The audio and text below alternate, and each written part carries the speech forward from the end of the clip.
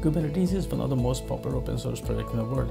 Can you reflect on this explosive growth and how you're keeping up with that? Kubernetes is developed at a scale really beyond almost any other software. It's actually number 2 only to Linux. When a Linux developer makes a patch or has a fix, they can compile and test it on their own machine.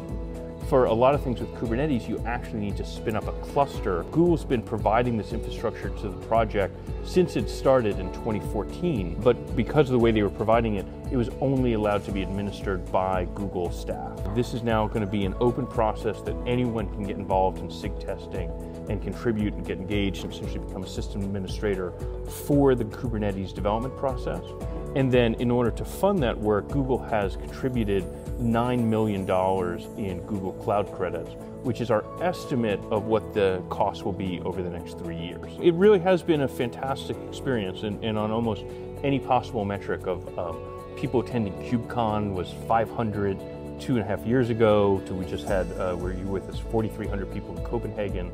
We're expecting 7,000 in Seattle in December, to the number of members we have, where we just hit 287 at CNCF, and we have over 3,000 unique contributors to Kubernetes. That's just actual authors writing code in the last year. Over 10,000 people have been commenting or engaging in other ways in the community. This is really about a new paradigm of how to deploy software, and a lot of enterprises out there are realizing that they can accelerate their development velocity. They can get new features and fix bugs and serve customers better and faster, and that they can do it in a way that actually saves them money, that they can run the same workload with less servers, or with a fixed number of servers can suddenly start doing much more